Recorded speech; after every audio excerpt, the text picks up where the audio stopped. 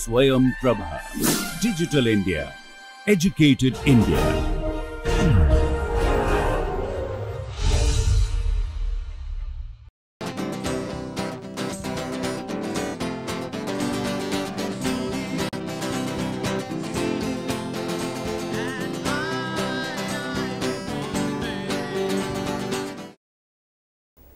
Hello everyone.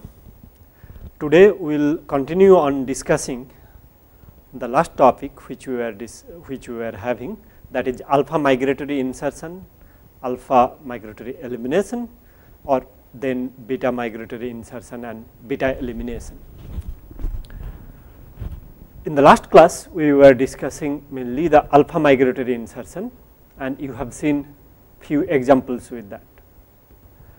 But of course, all of us get confused about the fact that whether it is migration or insertion, alpha migration or alpha insertion. That is a really difficult or tricky question to answer, because both the migration and insertion seemingly can lead to the same product.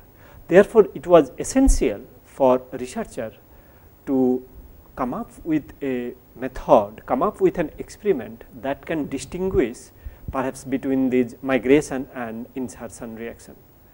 One such example we will try to discuss right now.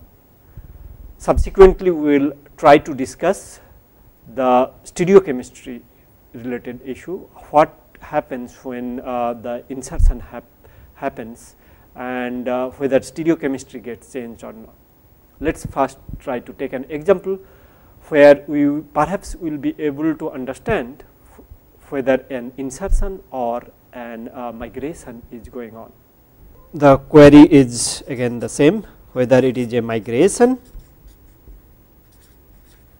or insertion.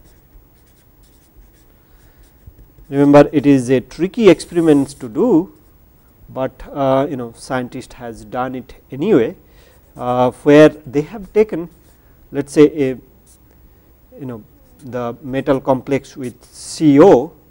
Now, first, before getting into the exact experiment, let us try to discuss what will be possible if it is a alkyl migration. If the alkyl group is migrating, that means we have the R group migrating over here. If alkyl group is migrating, then the product that you should expect in this case is this one, right, where R group is getting migrated to the CO. Now, if the CO insertion is happening, okay, starting from the same compound, if we see the CO insertion, it is just exactly the same compound, but written in a different way. Of course, it is again a pentacoordinated compound, and in this case CO is getting inserted into the R. This CO group is getting inserted into the R. So, in the first case R is migrating, that is what the alkyl migration is about. In the second case, we were telling that CO is getting inserted into the R bond. Now, it is again, it is a very tricky experiment to do. It is a very difficult thing to find out which exact thing is going on in this particular case or in any case, because the product is again in this case, as you have seen, from a 6 coordinated one we get the 5 coordinated one. The product is exactly same in both the cases. Now, of course, there is a subtle difference, or there is some experiment perhaps that can prove the exact nature of this transformation, whether it is migration or insertion. Let's try to discuss a specific example which perhaps can shed light into this trickish problem. The scientist has come up with a complex or a strategy, a manganese complex, and one of the CO is labeled. In this case, one can selectively do these experiments, and very efficiently this reaction can occur. Now, if we were doing this experiment with CO, that means in presence of CO, effectively you will be able to maintain the 6 coordination anyway, right. So, in this particular case you are expecting to form a series of compound. Okay. First of all, there is a leveled CO, right. So, if it is a methyl migration, okay, if it is a methyl migration, then the product you are going to get is, this is a manganese one anyway, COMe with a star in there. Since we are doing the reaction in presence of the CO atmosphere, of course one can understand that it will be 6 coordinated one, right, and you get these products, and of course you can get another product where COMe is in the axial position, CO. So, these are the 3 different product formation you can expect if methyl is migrating over CO. Now, if methyl is migrating over CO, you can have methyl migration, as you know, cis should be cis to each other. So, one position is possible and this is another position, that is this product. So, and another position is this one. So, this methyl is cis to this carbonyl, that will give you the product, the second one. If methyl is migrating this to this one, that will lead to this product formation, and if the methyl is migrating to this CO, that will lead to the first product formation. So, if methyl migration is happening, all possible product formation include methyl migrating here, methyl migrating there, methyl migrating here, methyl can migrate over there, but methyl should not migrate over here because this CO is trans to methyl and such migration is not allowed, only the cis migration is allowed, right. Now, the product formation pattern should be 1:2:1, and why is that? Because this methyl can migrate over here and here, both these mode will give you the same product, that is why this is twice, this one is one time, that is here, and this one from here to here it is going to be another time. So, 1:2:1 product formation you would expect if it is a methyl migration.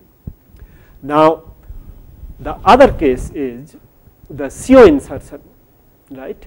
What the product formation will be if CO is getting inserted? Is it going to be the same? Let us look at the compound very carefully and try to analyze in case of CO insertion what is the product formation that one can expect.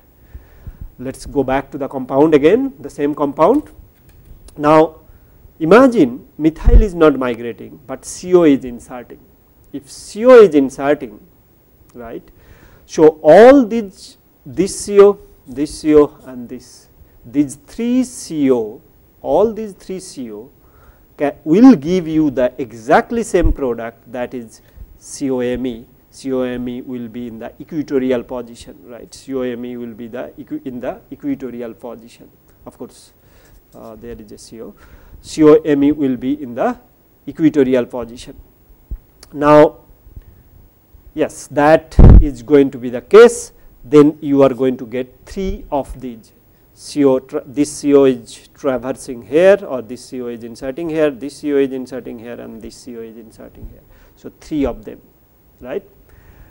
Of course, another thing that will be possible is CO will be in the axial position as well. In this particular case, this is the leveling one, you will get 1, but this product you will not be able to get at all, because there is no way you can get the axial CO leveled if CO is getting inserted. So, the product formation pattern for CO insertion is going to be 1:3:0. That means, this product formation, thus where CO is in the axial position, the labeled CO is in axial position and the COMe is opposite to it. It is not going to be feasible if this CO insertion is happening, but when the chemist has done this experiment, they have found that only the 1:2:1 product formation is happening. That means, methyl migration is happening, but not the CO insertion. This is once again very tricky experiments to do, and we can have only 1:2:1 product formation. Let us look back at it again. We are having this manganese complex, and 3 different product formations are likely, and for methyl migration we end up getting 1:2:1. For CO insertion, if it is the case, we are going to get 1:3:0, and experimentally what we see is this 2:1 product formation. This is not observed at all. So, this kind of suggests, or as maybe strongly you can say that this perhaps proves, but of course, it is nothing in chemistry can be proved 100% guaranteed way, but this is an elegant experiment that suggests that the methyl migration is likely, since this is the pattern observed 1:2:1 or 2:1, this specifically this ratio is observed. Okay. We will then move to the next topic, okay, that would be the stereochemistry. What will be the stereochemistry? We have discussed briefly the stereochemistry in all other previous cases as we were coming along, oxidative addition, reductive elimination. So, in this case also, if we are having alpha migratory insertion, and in these cases at least one component is having the stereochemistry, what will be the outcome or what will be the fate of the reaction in this particular case? Let us try to look at at one of the example, particularly in this case. So, the experiment we are going to look at is stereochemistry of the migratory group.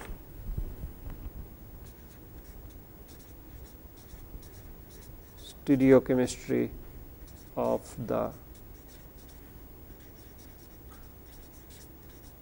migratory group.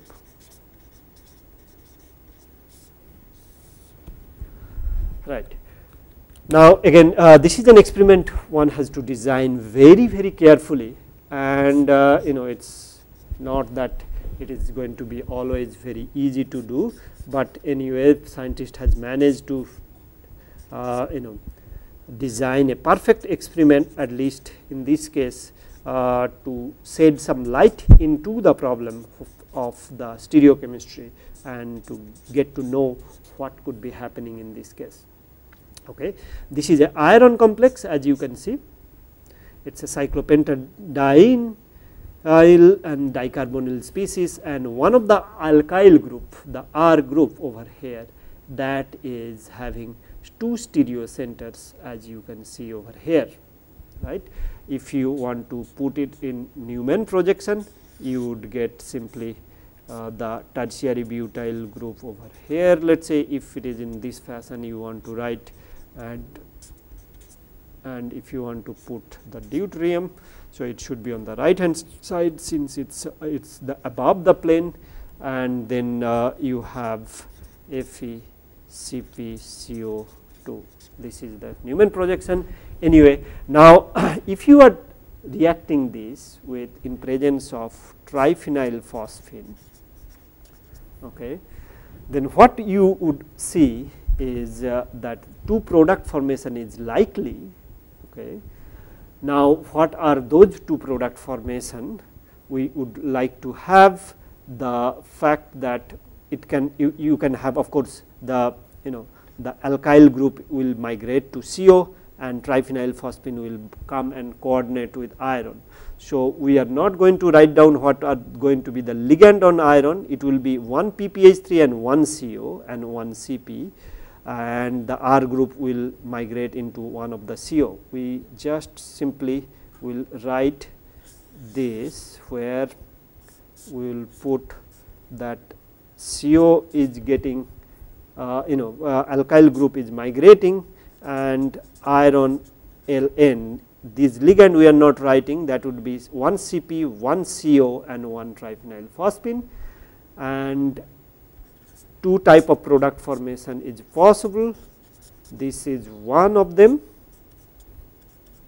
and another one would be similar, but stereochemistry will be different, as you can imagine. So, 2 possibilities are there, retention of configuration or inversion of configuration, right. In this case also we will put iron Ln. Now, as you can see, among these two products, the first product is having the retention of configuration, right, and the second product is having inversion of configuration. See, the starting material is having D over here, 2 D's over here. If it is a retention of configuration, this is the one. So, I would like to name this as retention. This is retention of configuration, this is inversion.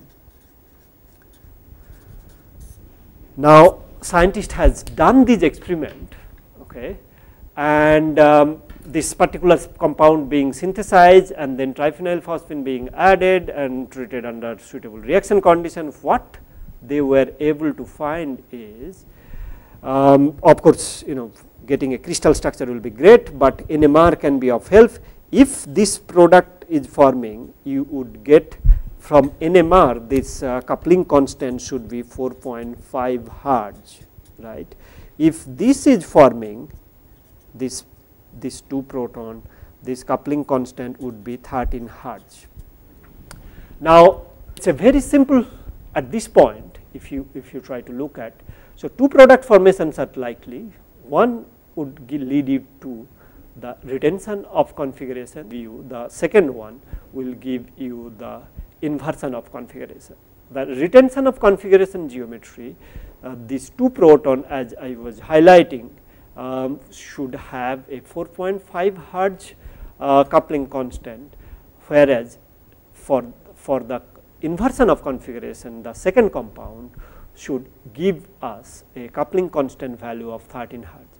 This is something experimentally measurable, and by synthesizing this complex, scientists were able to do this NMR experiment. By simple NMR experiment, they were able to determine that indeed the first product is forming. That means retention of configuration is happening. That means that 4.5 Hertz coupling constant is the one they are getting. The other one, which is the 13 Hertz one, they are not getting. This again suggests that the retention of configuration, in this case I would say very strongly, the retention of configuration is happening during the alpha migratory insertion reaction. It is insertion or insertion or migration. You have seen that the alkyl group is migrating. It is not it is not that CO is inserting, but then again on top of that we have seen that the stereochemistry is retained during the process. Okay. Next, try to move on to the next topic, and that is related whatever we are discussing, and in this particular case we will be discussing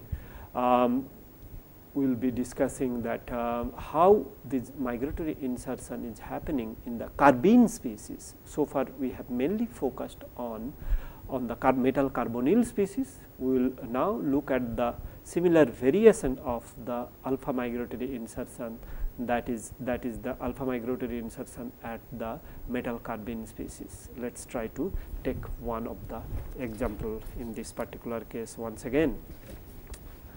Okay, so we are looking for a case where a transition metal carbene is there, transition metal carbene is there.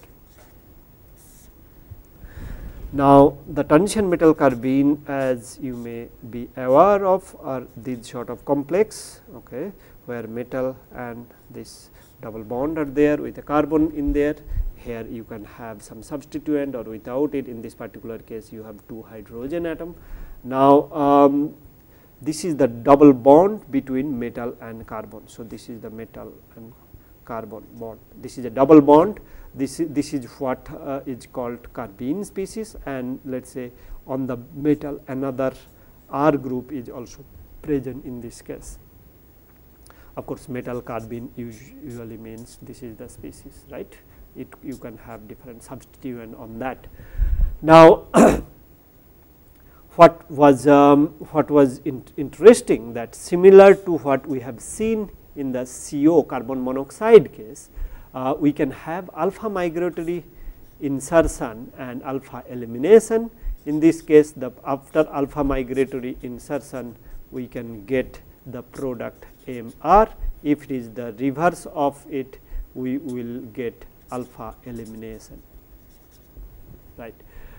Now, of course, there is a way to figure out what is happening in these cases, what is migrating in these cases as well, whether it is migration or insertion. That is one of the question. Another question that we would like to discuss in the next class is whether the migratory aptitude, that means which groups migrates faster. If you have the competition between 2 different groups, such as let us say hydride migration versus alkyl group migration, H migration versus alkyl group migration, what will be the fate, which one migrates faster?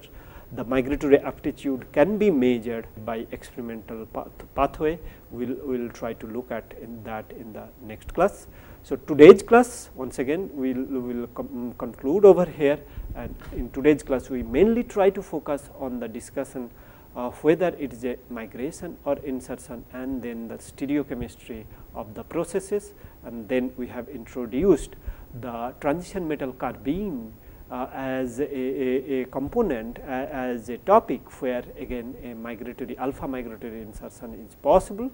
And in the next class we will discuss again alpha migratory insertion, alpha elimination, beta migratory insertion and beta elimination. Till then, see you later. Bye bye.